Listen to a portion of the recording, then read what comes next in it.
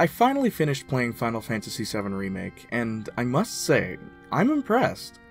I have so many fond memories of playing the original when I was a kid, and had always imagined what a remake would be like, and I can safely say this game delivered on most of those expectations. Without spoiling anything, there are a few changes that I know most fans of the original game aren't going to be happy about, but I'm going to embrace most of these changes with open arms. Except for one.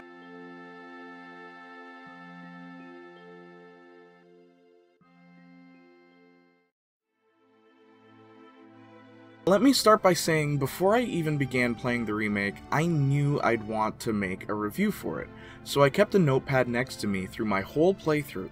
I didn't rush through the game just to get a review out so I could get a bunch of views while the game is still hot. I love this franchise far too much to milk a profit from its popularity. Let's hope Square does too? Anyway, while writing notes for my review, I began to notice something strange about this game.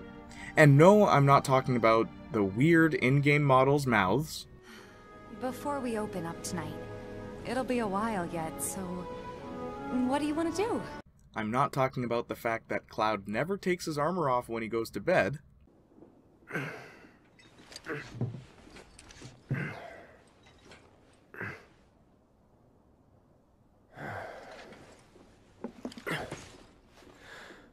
I'm not even talking about the weird glitches I encountered while playing. Be cowed by threats or violence. To the people of Midgar, I make this vow. We will find the villains responsible and bring them to justice. Are you listening, Avalanche? You cowardly dogs! No, there was one recurring pattern that kept taking up all the space in my notes. The girls always need help. I find this particularly off because they each have a moment where they say something along the lines of, "You worry too much. I'm not some princess who needs to be coddled." but soon after they're falling again? Running low!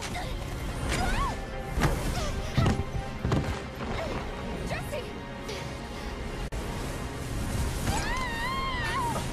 And again?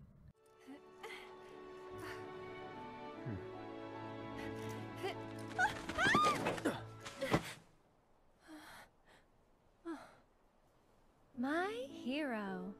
And again?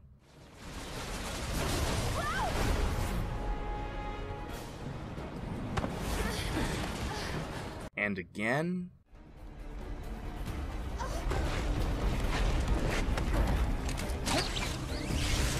And again?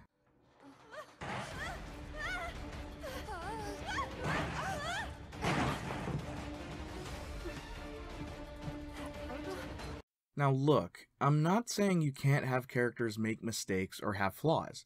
After all, Tifa would not be the same without her insecurities, and Aerith would not be the same without her stubbornness. But what I am saying is, it's a little weird to hear Tifa say this, I'll be fine. You've seen how much ass I can kick? then later have a scene like this. Cloud! Tifa!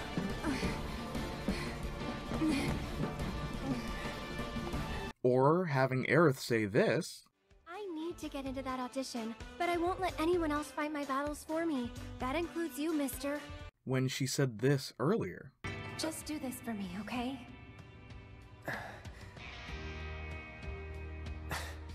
Fine, but it'll cost you.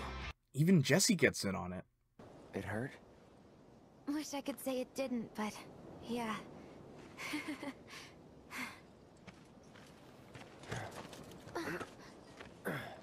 God, this is so embarrassing. I hate playing the damsel in distress. It happens. Boy, does it. Listen, I'm no expert on feminism or virtue signaling or anything like that. I do wonder, though, if this was Square's attempt at being progressive, giving their female characters quips and dialogue addressing how strong and independent they are. If that's the case, then I think Square kind of missed the point. Tifa's not a strong female character because she can fight. Her physical strength isn't what makes her a strong character. It's her personality, her thoughts, and her actions that make her a strong female character. Look at this scene, for example.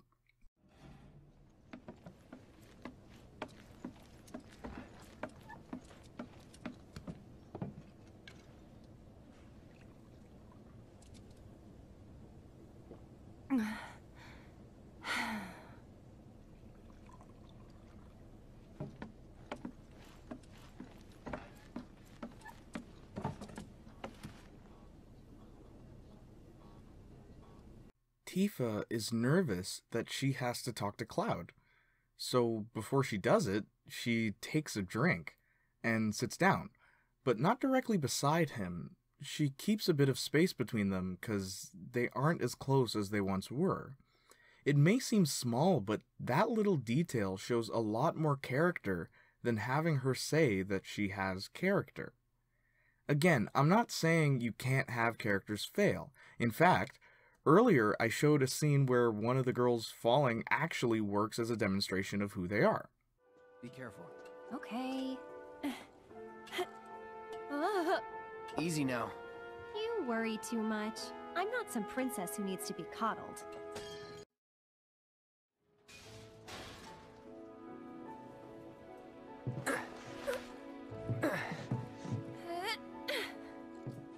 Whew.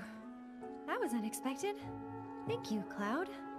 Right away we know Aerith is adventurous, probably to the point of being in over her head. We also see that she can be a little overconfident in her own abilities. That's character. They wrote this scene, so they obviously know how to do the characters right.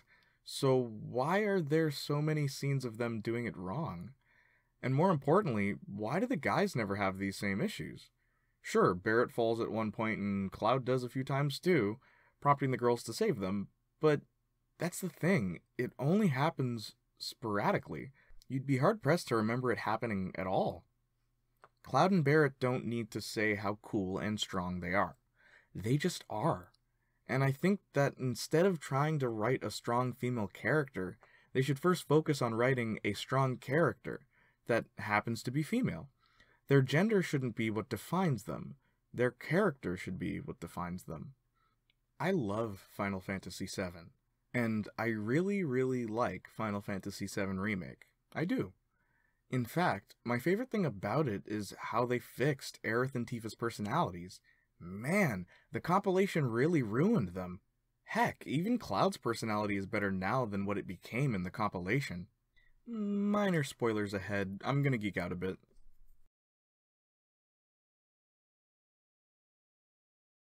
I like how when ghosts appear in chapter whatever, Tifa hides behind Aerith.